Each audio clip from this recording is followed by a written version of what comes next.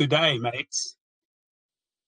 It's different times around the world, but I'm very happy to be here with you. I'm coming from Seattle, Washington, some 8,000 miles or 13,000 kilometers away, but we're enjoying fellowship as if we were with you in person. Our class sends their love. This is what our meetings look like in this year of COVID-19. I'd like to introduce you to them. On the top row, starting from the left and moving right, our brother Dave and sister Joanna Christensen, sister Charlotte Chatelaine from Sandy, Oregon, about 180 miles south of Seattle, sister Lori Flynn, and myself. On the bottom, starting from the left, it's my wife, sister Margie, with our son Jonathan and his children, Kennedy and Jackson. And we have brother Tim Krupa. Sister Dawn Krupa is also in our class, but she was working when we took this picture. They live in Cannon Beach, Oregon, which is on the Pacific Ocean, some 200 miles south of Seattle. And finally, we have brother Mike and sister Kathy Ensley, and they live in Colfax, Washington, which is about 300 miles east of Seattle on the Washington-Idaho border. So you can see our class is very spread out. But we have wonderful meetings together. We're looking forward to getting back together in person. And our class wanted to send 2 verses to you this weekend. The first verse is from Matthew 6:33, "Seek ye first the kingdom of God." And we chose this because it's our kingdom theme text for the last 20 years. We chose this because it's simple and it's powerful to those who seek joint heirship with him in the next age. The second verse that we send are Paul's words from Ephesians 3:17 to 19, that Christ may dwell in your hearts by faith, that ye, being rooted, grounded in love, may be able to comprehend with all saints what is the breadth and length and depth and height, and to know the love of Christ, which passes knowledge, that ye might be filled with all the fullness of God. Brother Darren, is there an echo on your end? Or Brother Ray? You're coming through fine. Okay, I'm getting feedback on my end. Our subject today is the body of Christ. And the Apostle Paul has much to say about our fellowship in this body during the gospel age. And we hope our thoughts today might heighten the appreciation of our fellowship. Most of our thoughts today will be taken from 1 Corinthians chapter 12 and 13, using the Phillips translation. But we begin with Paul's illustration of the body members in his treatment of the memorial emblems discussed in 1 Corinthians 10:16, where he says in the King James Version, "The cup of blessing which we bless, is it not the communion of the blood of Christ? The bread which we break, is it not the communion of the body of Christ?" As Bible students, we read this verse each year during our memorial studies. And we know that the word communion used here is better translated the participation of. I appreciate the explanation of this verse given by Brother Russell in the expanded biblical comments, which he says, both the cup and bread were used to point out our participation with Jesus, not as ransoms, but merely as joint sacrificers with him. Speaking of the cup, he says it is one cup, though it contains the juice of many grapes.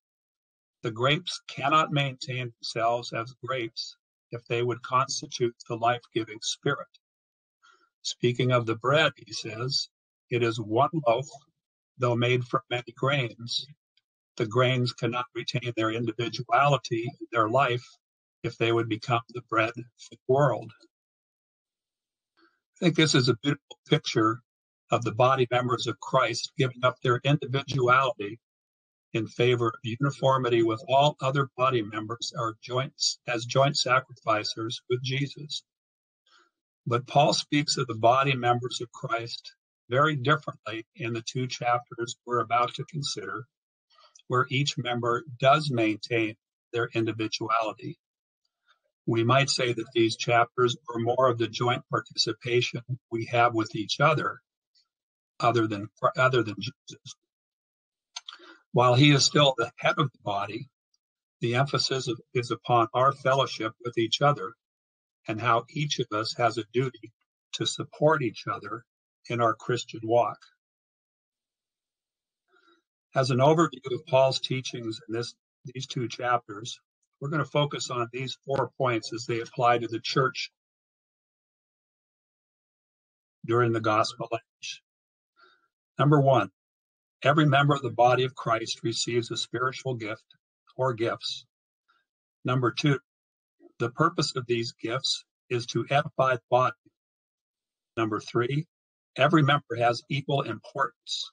And number 4, fruits are better than gifts.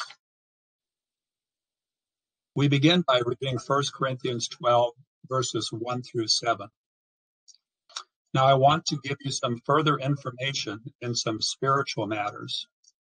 You have not forgotten that you were Gentiles, following dumb idols, just as you had been taught.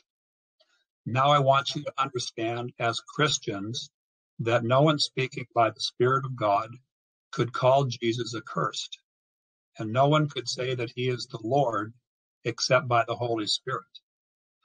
Men have different gifts, but it is the same Spirit who gives them. There are different ways of serving God, but it is the same Lord who is served. God works through different men in different ways, but it is the same God who achieves his purposes through them all. Each man is given his gift by the Spirit that he may make the most of it. Now, these verses lead us to point number 1. Every member of the body of Christ receives spiritual gift or gifts. By way of introduction, Paul reminds them as Gentiles they once followed dumb idols.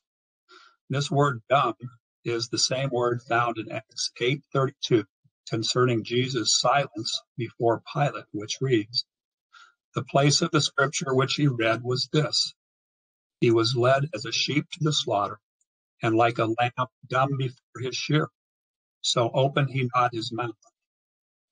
Paul's point here is simple. The idols of Christendom are voiceless, dumb, but the Holy Spirit, the influencing power of God, gives voice to the things God would have us know. Paul says plainly that we all receive spiritual gifts, and there are different ways of serving God, but these all come from the same source, and that is through the leading of the Holy Spirit. Paul's assurance that every member of the body of Christ receives a spiritual gift should be a very consoling thought to the body members of Christ. How many of those who were called have doubted that they have any spiritual gift? How many of those who were called have doubted that they are worthy of such a gift? How many of those who were called have echoed the words of the centurion spoken unto Jesus when asking for his servant to be healed, when he said, "Lord, I am not worthy that thou shouldest come under my roof"?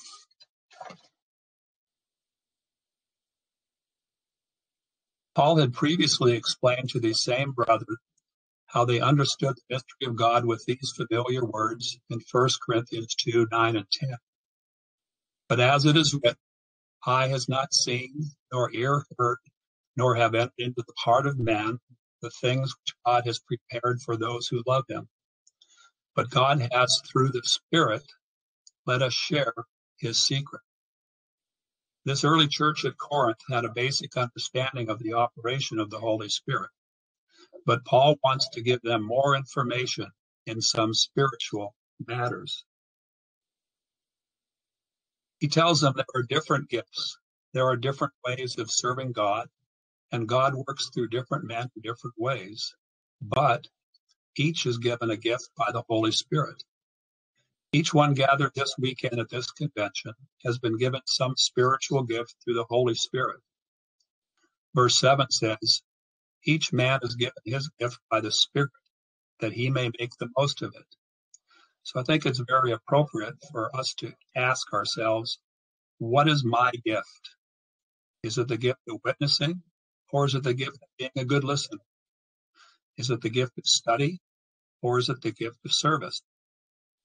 We should make a priority to identify the spiritual gift that we've been given, and then look for ways to make the most of it within the body of Christ. This leads us to point number 2. The purpose of these gifts is to edify the body. We continue in 1 Corinthians 12, reading verses 8 through 11. One man's gift by the Spirit is to speak with wisdom, another's to speak with knowledge. The same Spirit gives to another man faith, to another the ability to heal, to another the power to do great deeds. The same Spirit gives to another man the gift of preaching the word of God, to another the ability to discriminate in spiritual matters, to another speech in different tongues. But all these gifts is the operation of the same Spirit, who distributes to each individual as he wills. We note first the inclusion of some miraculous gifts like healing, working of miracles, speaking in tongues, and prophesying. In the absence of written teachings and historical background, these were an important part in establishing the early church. Jews relied on the law of the prophets, but the new Christian churches had neither. They had only miracles and the gospel preached first by Jesus and then by the apostles. These miraculous gifts were important evidences of their new faith. We note also the gifts to speak with wisdom and to speak with knowledge. There's a difference between wisdom and knowledge, and it's important to the edification of the body. Without doubt, both are important, but the gift of knowledge carries with it the potential, and we stress potential, to edify self rather than the body. Paul says in 1 Corinthians 8:1, we should remember that while knowledge may make a man look big, it is only love that can make him grow to his full stature. Or in the more familiar words of King James, knowledge puffeth up, but charity edifieth. A synonym for knowledge is dates, numbers, facts, people, and events, even scripture. It's data. By comparison, wisdom has to do with the application of knowledge, which makes it more valuable. A practical definition of the difference between the two is found in this illustration. It is knowledgeable to know that a tomato is a fruit, but it takes wisdom to not put it into a fruit salad. We compare the rest of these verses to Ephesians 4:11 and 12, where Paul says, his gifts to men were varied. Some he made his messengers, some prophets, some preachers of the gospel. To some he gave power to guide and teach people. His gifts were made that Christians might be properly equipped for their service, that the whole body might be built up. Peter also speaks about the responsibility to glorify God through service to the body in 1 Peter 4, verses 10 and 11. Serve one another with the particular gifts God has given each of you as faithful dispensers of the magnificently varied grace of God. If any of you is a preacher, then he should preach his message as from God. And if whatever way a man serves the church, he should do it recognizing the fact that God gives him the ability, so that God may be glorified in everything through Jesus Christ. Realizing our spiritual gifts are for the edifying of the body of Christ rather than ourselves is summarized beautifully in these familiar words of 1 Corinthians 1:26-29. For look at your own callings as Christians, my brothers. You don't see among you many of the wise, according to this world's judgment, nor many of the ruling class, nor many from the noblest families. But God has chosen what the world calls foolish to shame the wise. He has chosen what the world calls weak to shame the strong. He has chosen things of little strength and small repute, yes, and even things which have no real existence, to explode the pretensions of things that are, that no man may boast in the presence of God. The purpose of our spiritual gifts is to edify the body and not ourselves. Verse 11 says, behind all these gifts is the operation of the same Spirit, who distributes to each individual man as he wills. We find that there is a unity in the gifts of the Spirit because it is the Holy Spirit that distributes all of them.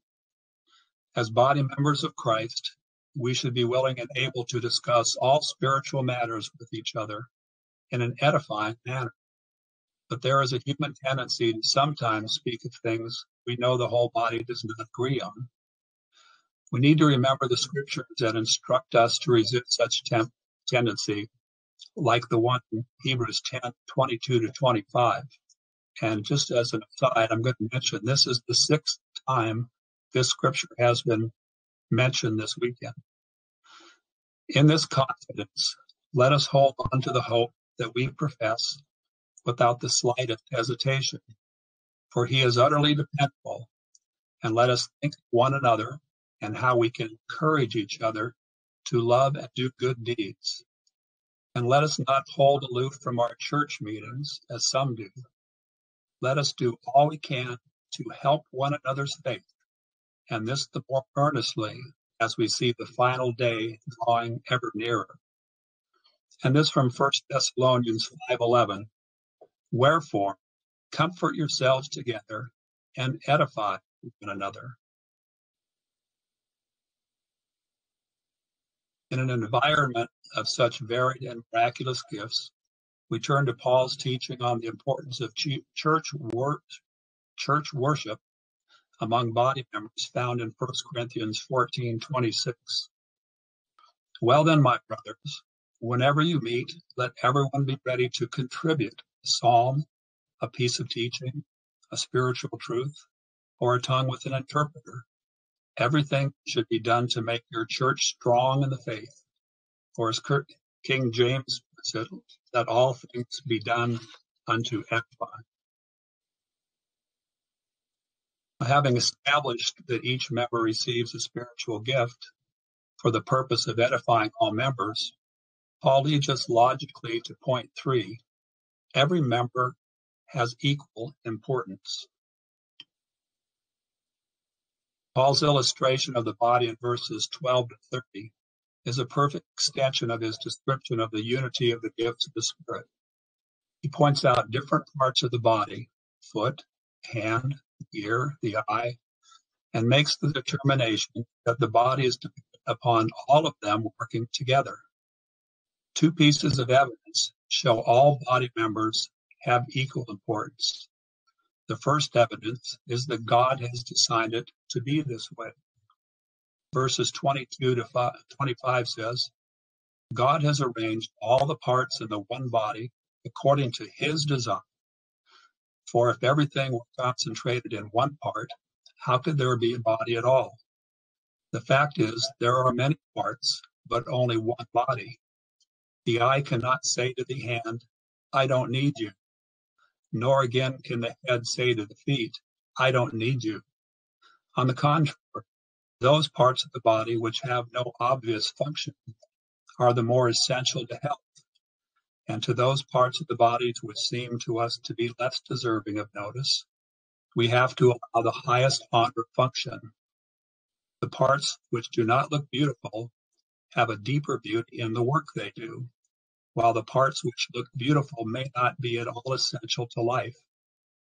But God has harmonized the whole body by giving importance of function to the parts which lack apparent importance, that the body should work together as a whole, with all the members in sympathetic relationship with one another.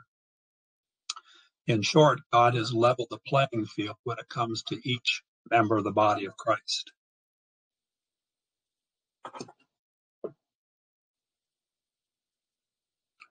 Second, God has made suffering and honor among the body parts mutually dependent.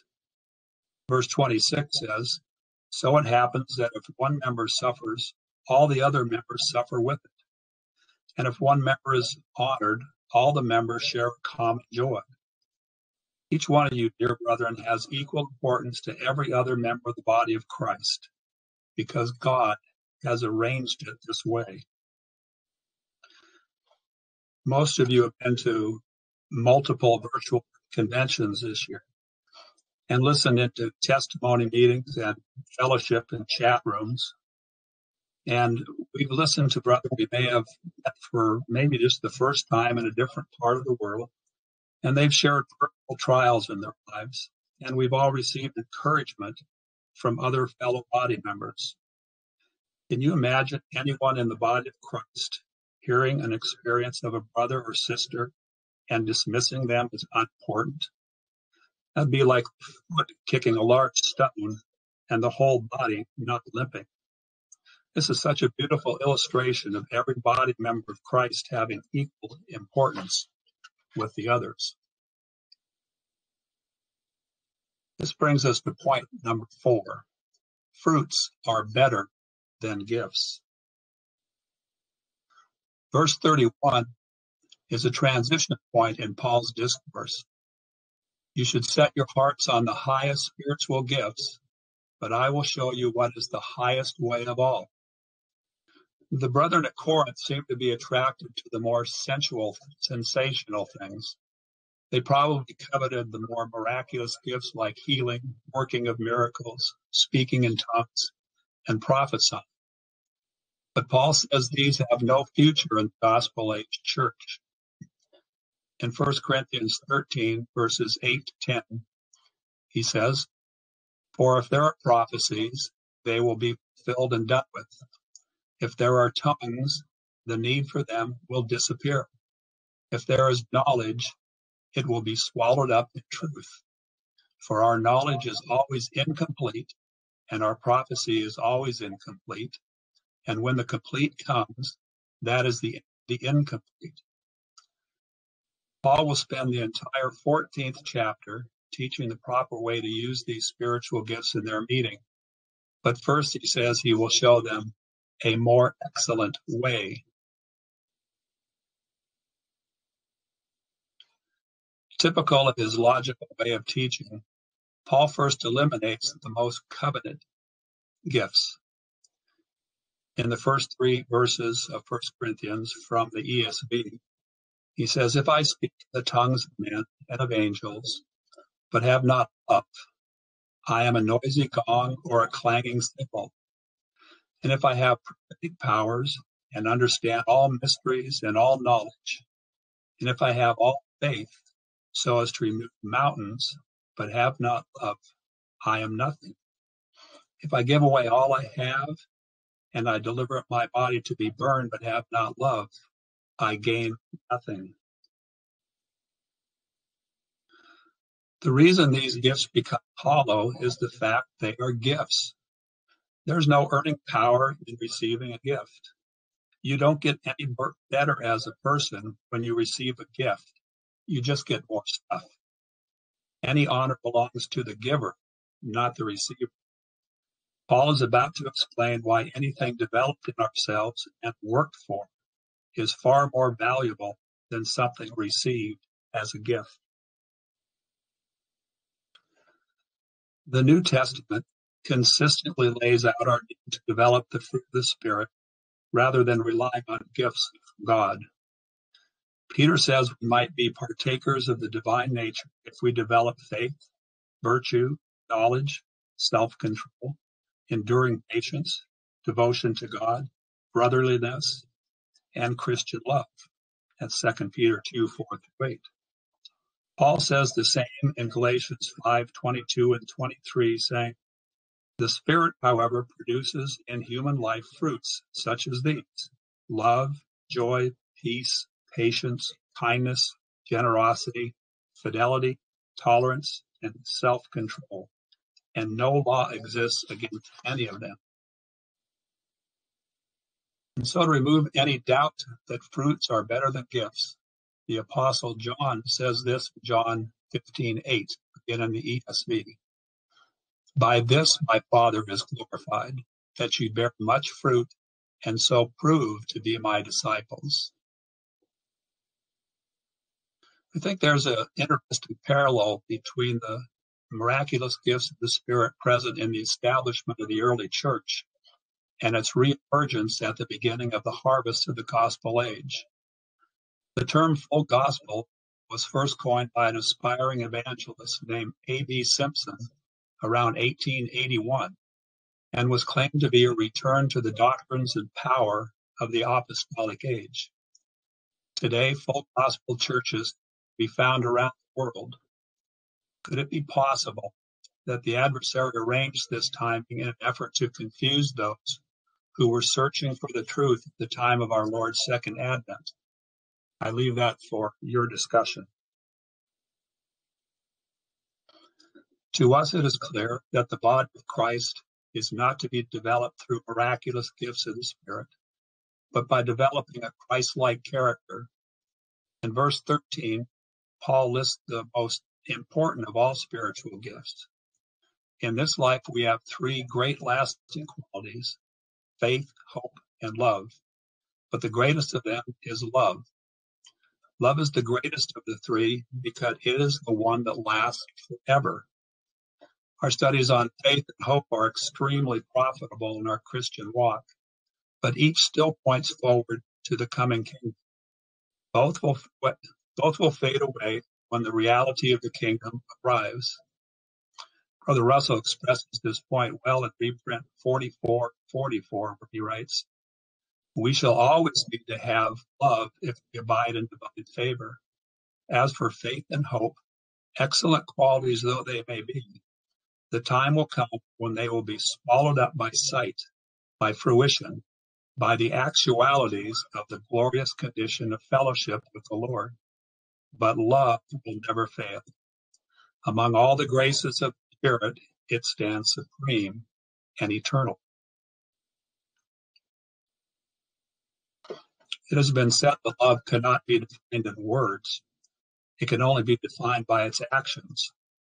Paul defines them this way in verses 4-7, with words often spoken in wedding services.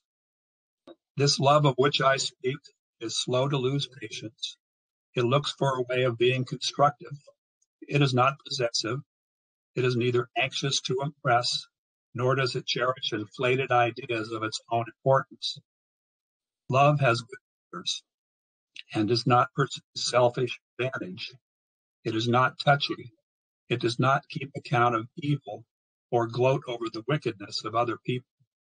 On the contrary, it is glad with all good men when truth prevails. Love knows no limit to its endurance, no end to its trust, no fading of its hope. It can outlast anything. It is, in fact, the one thing that still stands when all else has fallen."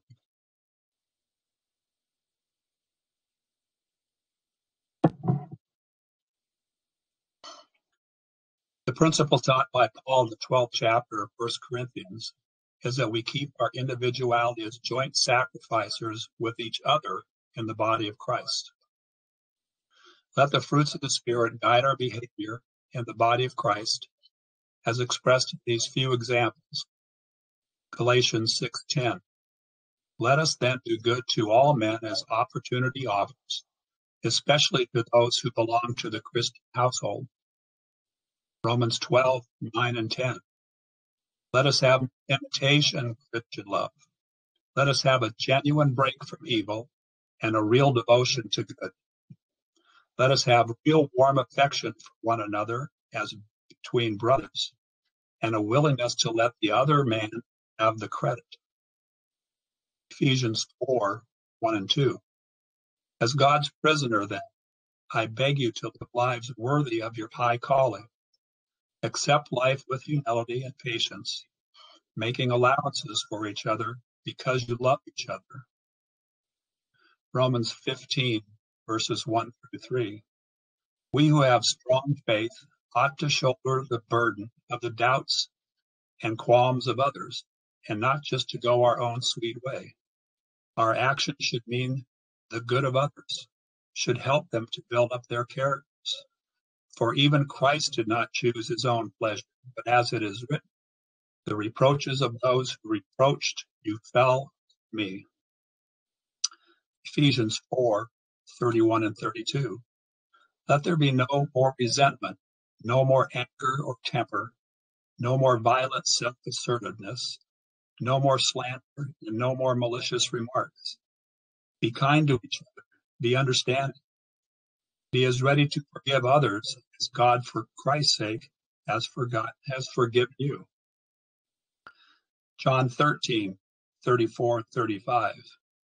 Now I am giving you a new command, love one another. Just as I have loved you, so you must love one another. This is how all men will know that you are my disciples, because you have such love for one another. And finally, Colossians 3, 12 through 14. As therefore God's picked representatives of the new humanity, purified and beloved of God himself, be merciful in action, kindly in heart, humble in mind. Accept life and be most patient and tolerant with one another, always ready to forgive, excuse me, if you have a difference with anyone. Forgive as freely as the Lord has forgiven you. And above everything else, be truly loving, for love is the golden chain of all virtues.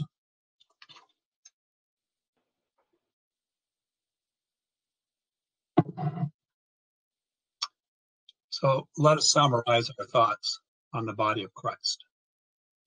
First, every member of the body of Christ receives a spiritual gift through the power of the Holy Spirit. That includes every one of you attending this convention. Each one of us should do our best to identify our gift and seek to make the most of it among those of like precious faith. Second, the purpose of these gifts is to edify the body. All the apostles taught this message for the good of the entire church. Make sure you aren't tempted to edify yourself through carelessness or a measure of pride. Third, God designed the body of Christ in a particular way to make sure each member has equal importance, including every one of us at this convention. Never doubt the important role you play in making the body complete and perfect. Fourth, miraculous gifts were important in establishing the early church, but they had an expiration date as the church became established with the recorded words of the New Testament. To make our calling and election sure, we must be more Christ-like by developing the fruits of the Spirit.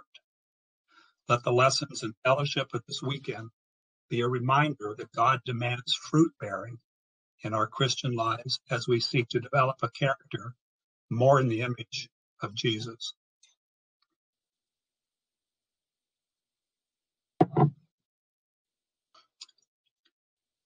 Brethren, let this weekend of convention blessings teach each other in your hearts and prayers, remembering these two verses. 1 John 4, 10, 11. Herein is love, not that we love God, but that he loved us and sent his Son to be the propitiation for our sins. Beloved, if God so loved us, we ought also to love one another. And John 15, 13, 14. There is no greater love than this, that a man should lay down his life for his friends. You are my friends if you do what I tell you to do. And let us remember that God's plan for mankind has been and continues to be progressive. We are privileged to know the mystery of God, where others that have come before us have not. 1 Corinthians 2:6-8 says, "We do, of course, speak wisdom among those who are spiritually mature, but it is not what is called wisdom by this world, nor by the powers that be, who soon will only be the powers that have being. The wisdom we speak of is that mysterious, secret wisdom of God, which he planned before the creation for our glory today. None of the powers of this world have known this wisdom. If they had, they would never have crucified the Lord of glory." Paul tells us the faithful ancient worthies did not know, but they will after the body of Christ is completed and glorified. Hebrews 11:39 and 40. "And these all have obtained a good report through faith, receive not the promise, God having provided some better thing for us, that they without us should not be made perfect." And he tells us it was the same with Israel, God's chosen people living under the strict provisions of the law covenant. He tells the Jewish converts of Galatia in Galatians 23-25, "Before the coming of faith, we were all imprisoned under the power of the law, with our only hope of deliverance, the faith that was to be shown to us." Or to change the metaphor, the law was like a strict governess in charge of us until we went to the school of Christ and learned to be justified by faith in him. Once we had that faith, we were completely free from the governess's authority.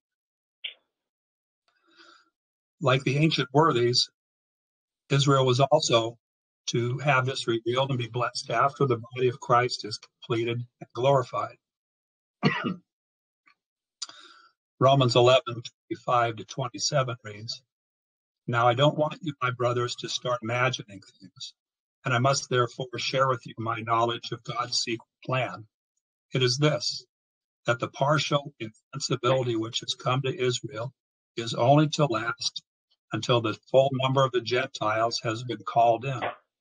Once this has happened, all Israel will be saved. As the scripture says, the deliverer will come out of Zion, and he will turn away ungodliness from Jacob, for this is my covenant with them when I take away their sins." All of God's faithful ones recorded in the Old Testament sought for a promised kingdom on earth. So they looked for a mighty Messiah to lead them to the promised land. And they also looked for the best way to reach that goal, relying on the best resources that man possessed in their day. In an account recorded in 1 Kings 3:5-15, God appeared before a young Solomon in a dream and said, "Ask what you wish me to give you." Well, Solomon wished to rule Israel as well as his father David had done, and so he answered by saying, "I am but a little child. I do not know how to go out and come in. Your servant is in the midst of your people, which you have chosen, a great people who are too many to be numbered or counted. So give your servant an understanding heart to judge your people, to discern between good and evil." It was pleasing in the sight of the Lord that Solomon had asked this thing.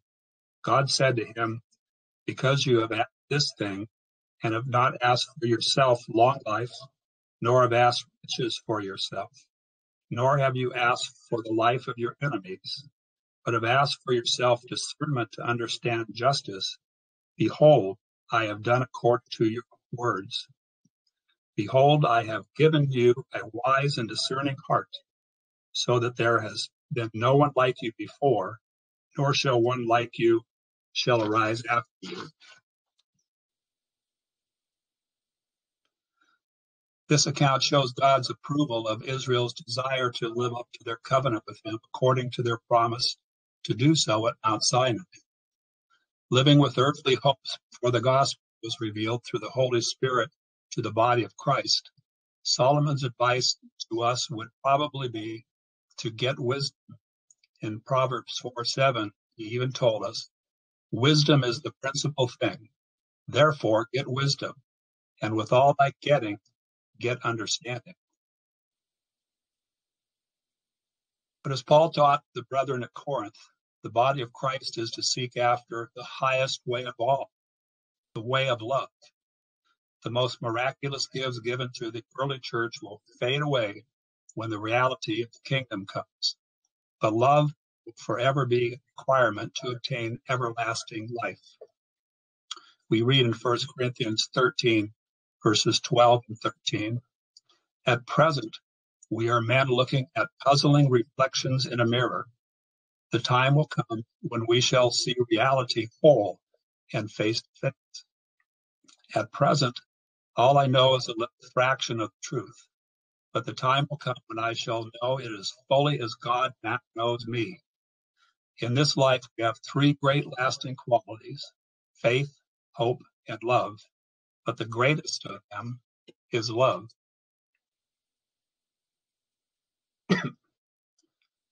It's not surprising that Brother Russell wrote 3 full articles on 1 Corinthians 13, focusing on the greatest quality required of the body of Christ. It is also not surprising that he gave this advice to those seeking first the kingdom of God in reprint 2205. "Let us, dear readers, with all our getting, get love, not merely in word, but in deed and in truth. The love whose roots are in the new heart, begotten in us by our Heavenly Father's love, exemplified in the words and deeds of our dear Redeemer. All else sought and gained will be but loss and dross unless we all secure love." Yes, dear brethren, each of us as individual members of the body of Christ has something to give each of the other members. And remember, God placed you in the body exactly where it pleased him. Embrace his choice in the matter for yourself and all others. And whenever there may be envy, jealousy, bitterness, contention, or any conflict with any of your brothers and sisters, let love overrule to the highest degree. We all have our own character to contend with, but our freedom should be to love one another lest we harm one another. Paul warned of this in Galatians 5:13 to 15, saying, "It is to freedom that you have been called, my brothers. Only be careful that freedom does not become mere opportunity for your lower nature. You should be free to serve each other in love. For after all, the whole law towards others is summed up by this one command: you shall love your neighbor as yourself." But if freedom means merely that you are free to attack and tear each other to pieces, be careful that it doesn't mean that between you, you destroy your fellowship together.